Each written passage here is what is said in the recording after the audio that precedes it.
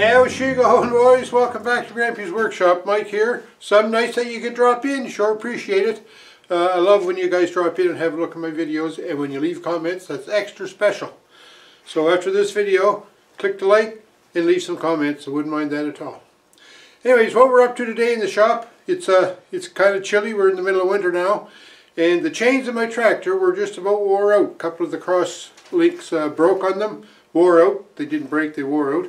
So I ended up getting myself a new set of chains. So what we're going to do today is we're going to unbox these chains. So let's have a go at unboxing them. Okay, here's my chains. Ooh, they're heavy. The wheels of my tractor are 26 by 12. And finding chains you would think would be simple because that's a common size tire, but turned out to be quite a little chore. So what I ended up doing is I'd like to get a good set, or I wanted to get a good set of snow ice chains. Like, I don't use my tractor for logging or anything like that.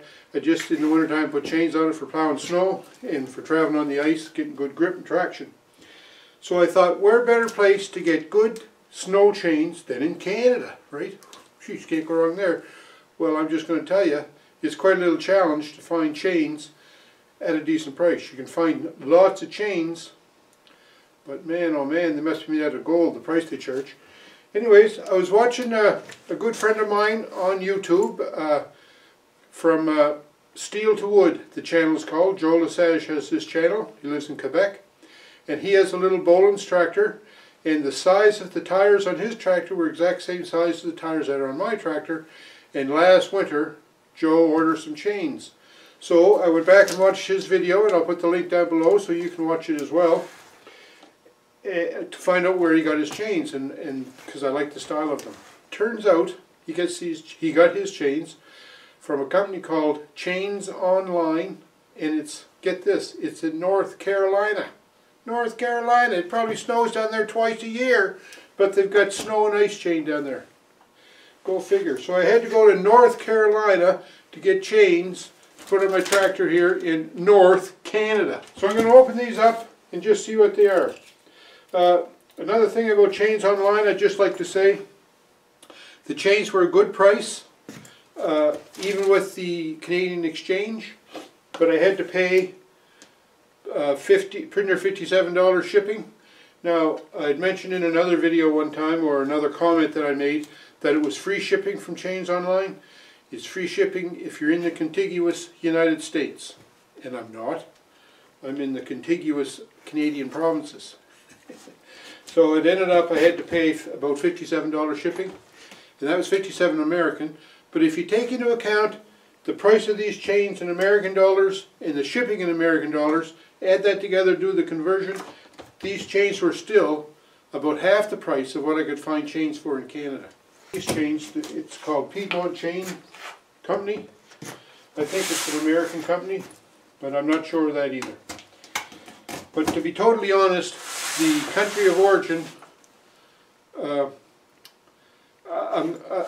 I want to say doesn't make a big difference to me, but it does. It really does make a difference to me. We can't continue to buy things offshore and expect our country to flourish. That just won't work. It'll work for a generation, but then we'll be in big trouble. Okay, here you go. Look at that. Some more paper. Oh, instructions.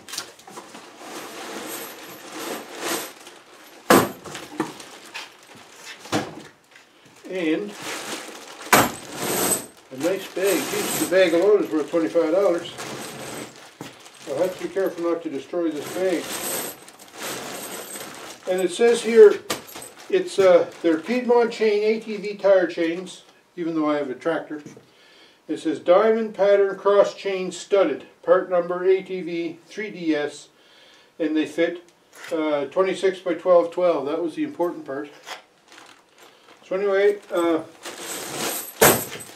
going to try and get this string out of here without ruining the bag, because this is a really nice bag. I wonder how you get these strings out. I remember getting potatoes years ago in a potato bag that was stitched across the top, and you could just grab one string and the whole thing would peel right apart. But I don't remember how to do that.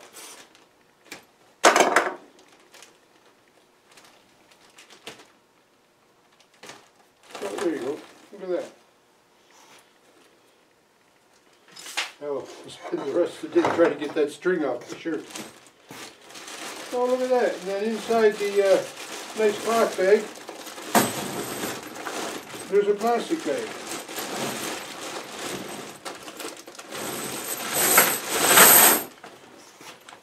So they're well packed, I must say.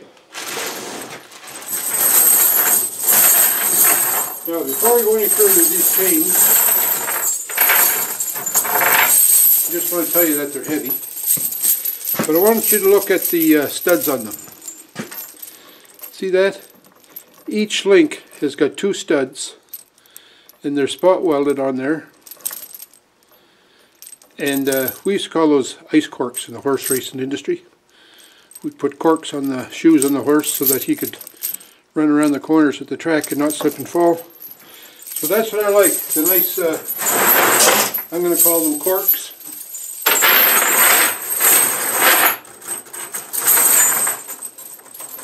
And it's got heavy duty chain tensioners on them. Alright, so here's my chain. I got them all laid out. Now, one of the things I liked about these chains was not only the studs that I showed you earlier, but it has what it calls a diamond pattern. So instead of just straight cross links across the tire, you get where it comes in a few links, but then it has like the cross pattern.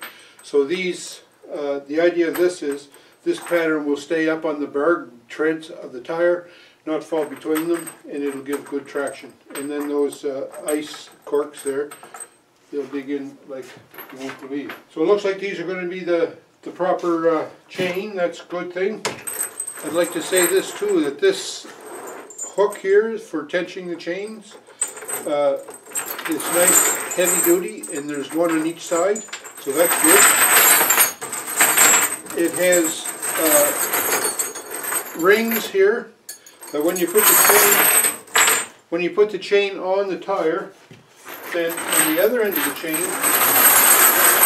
we have these loose tails, so they'll come up through this ring. Let me just show you here. They'll go through that ring, they'll pull down tight, so it's a good, easy way to try and tension the chain. And then there's little shackles here that will go onto the side of the chain.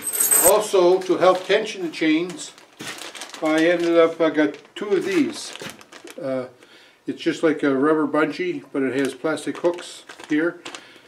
They'll hook on the side chains on the front of the tire, not on the inside, but on the outside of the tire, and keep good tension on the chain. So hopefully that'll work good too. So I have my tractor jacked up, and these are the chains that I had on it. Now, when I was explaining earlier about these cross links, go down between the bars, like if you look right along there, like for over halfway around the tire, the only part of the chain that's sticking out, there's a couple links right there and a couple links right there. In there is the only chain that's above the bar, so it really doesn't give a whole pile of traction. When I had my other tires on, they were R4 industrial, so these bars were a lot wider and they were flatter, closer to the actual KM or crown of the tire here. So these cross links went across like a couple of bars, so they did stay proud of the tread of the tire, but not here. So we have to take them off.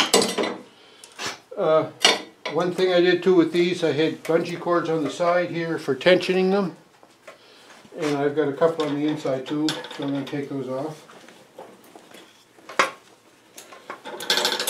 I think if your chains fit properly, you don't need to tension them on the inside. You just pull them tight, and then you can tension them on the outside, and that'll keep them tight. So, anyhow.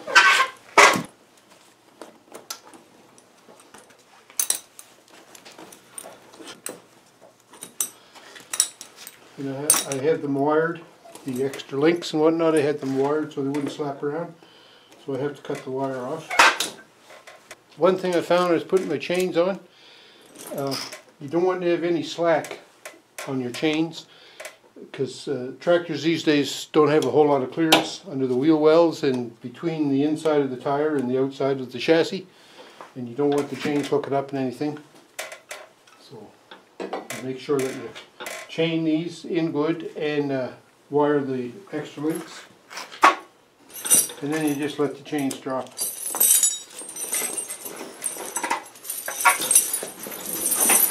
Chains come off a lot easier than they go on. Alright, here's the new chains. The way I'm going to do it is, I'm just going to chuck them over top of the wheel here and let them hang, then I'll spin the wheel around until I get them up top. Or that's the plan. We'll see how it works out.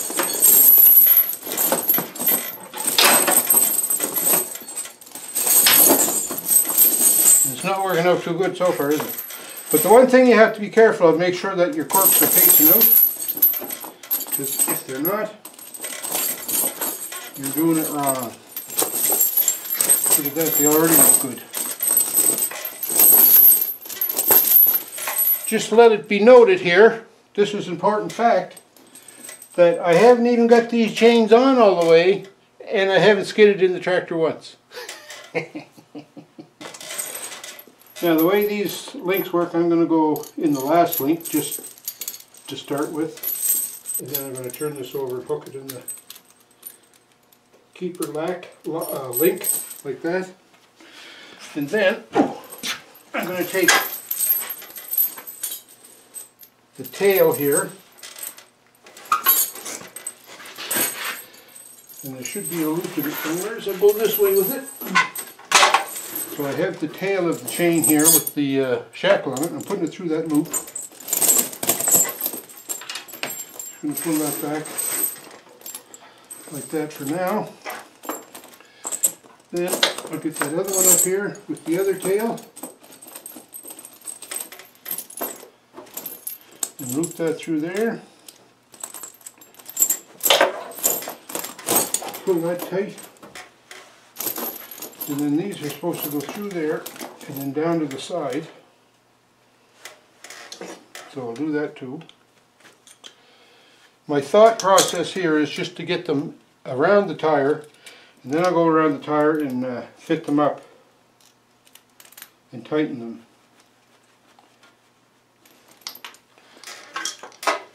That's my idea anyhow. And like I say, there's a lot of different ways to put chains on. But at the end of the day, if your chains are on, you've done it right. Oh no, can't do that yet. Let's do this inside link.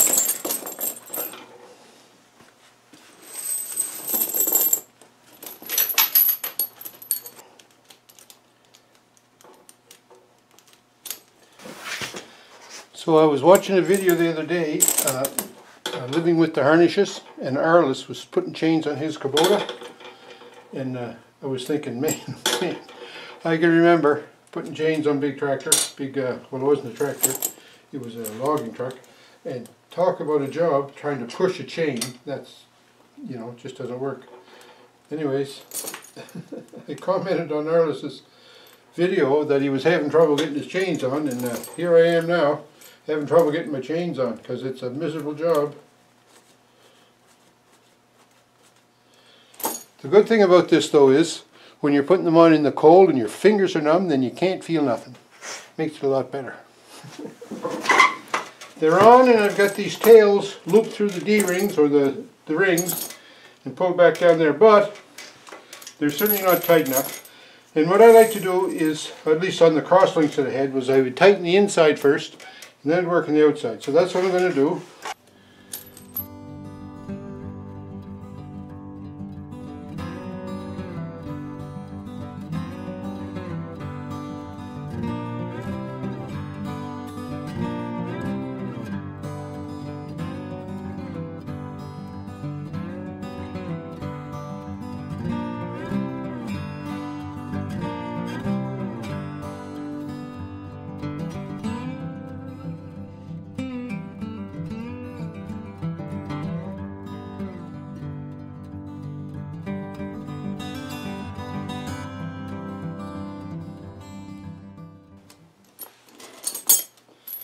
1, 2, 3, 4, 5 free links, so we're going to put her in this one.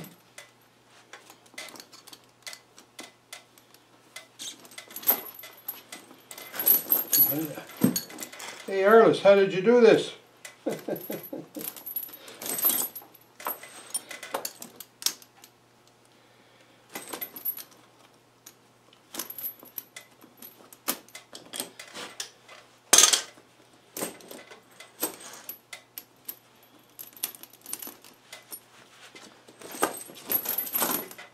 There we go.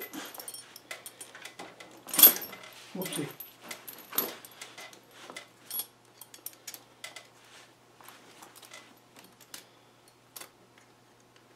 There it is. Doesn't look too bad, eh?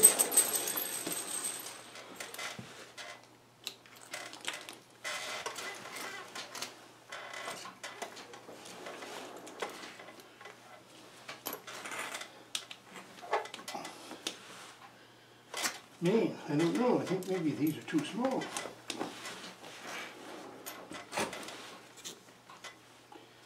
Yeah, this guy's got to come all the way up to there. That ain't gonna work.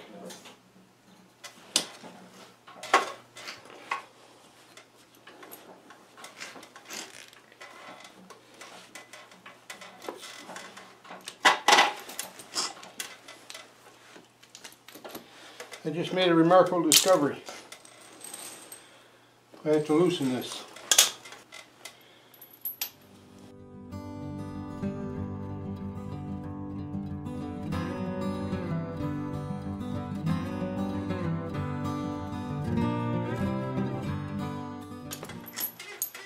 Okay, I loosened that off 2 links, so now let's see what happens. I'll go from there to here.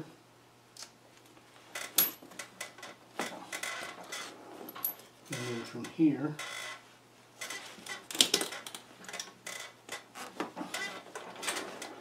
to here.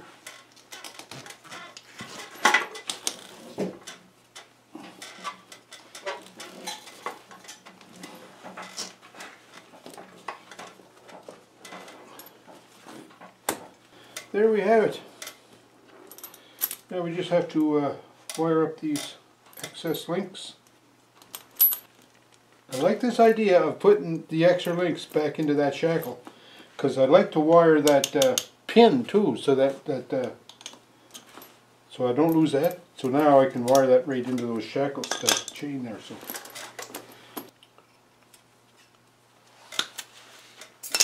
So we do a little wire in here first of all.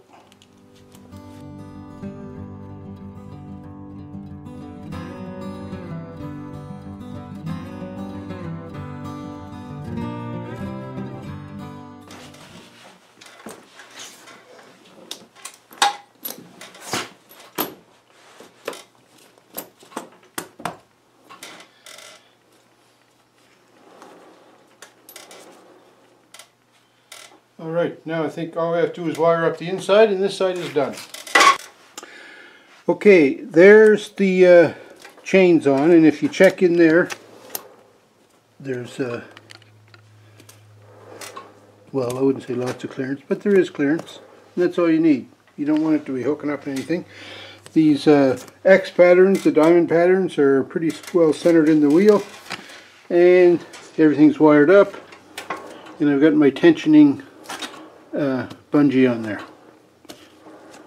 It's a little bit of a loop right there, but that's on the outside. It'll probably go away.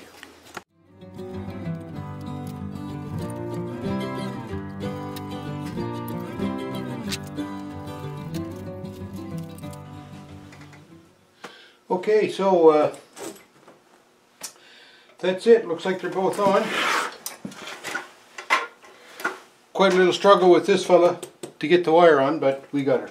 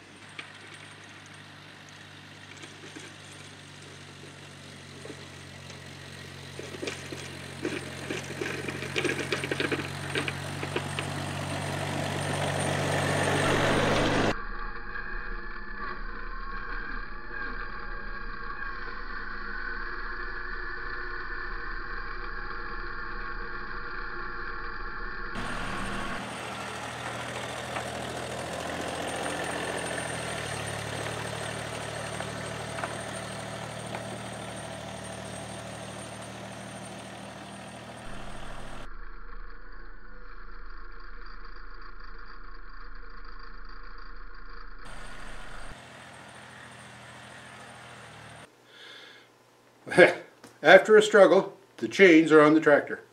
And then I hope the video works out all right here for where I was showing where I was plowing. I just plowed a little bit in the landing, went out the lane and back a couple of times. So I hope you saw that. The chains work good. I'm very pleased with them. I like them. I did struggle putting the chains on, as you saw. There's probably better ways to do it. In fact, if you check out Arliss's video where he was putting chains on his tractor there a week or so ago, he did a much better job than I. He got them on with a little bit of a struggle, but nevertheless he got them on. And he was working outside in the cold, and his fingers, well, I'm sure he's just getting the feeling back in them now. Anyway, he did a not bad job. And then there's another channel, GP Outdoors. GP put chains similar to these on his tractor, on his Kubota tractor way back in the start of the winter. And he did a really good job putting those on. So the only thing I can figure is he did one of two things. One, he either followed the instructions right to the letter, or two, he edited out all the mix-ups and the mess-ups. I think I'm onto you, Gord. Anyways, he got his chains on and they're some nice. I like his chains, and I bet you if you ask him, he'll tell you how great they are in the snow and ice. Getting up that little hill that he's got in his lane, he just drives up there now like it's Sunday afternoon. And then another channel was Joe Lesage on wood to steel. Steel to wood. Joe has a boneless tractor and it has the same size rear wheels as mine, and that's, Joe gave me the idea to get these chains from Chains Online because they fit his tractor perfect and they fit my tractor perfect as well. So Joe put his chains on and he had a good success putting them on. They went on really neat and tight and straight, but Joe had help. Joe had Dave from RCAF Polar Express helping him out, and I'll put links to Joe's channel and to Dave's RCAF Polar Express down below if you want to go check out their channels. They're loaded with great content and interesting little projects. Anyhow, I got my chains on. It was a bit of a struggle, but they're on. They work good. I'm happy. I hope it snows a half a foot tomorrow so I can get out there and start plowing and put these chains to good use. So appreciate everybody tuning in. It takes a lot of time to watch videos. I know that because I spend a lot of time watching videos. So I appreciate the time that you give to watch my videos. That's humbling, I tell you what. And if you like to comment, I love the comments. I try to respond to every one of them, and I hope I do. If I miss anybody, I apologize for that. So anyways, thanks for tuning in. Don't forget to comment. Don't forget to click like. And come on back again to Grampie's Workshop for another project. In the meantime, we'll talk to you.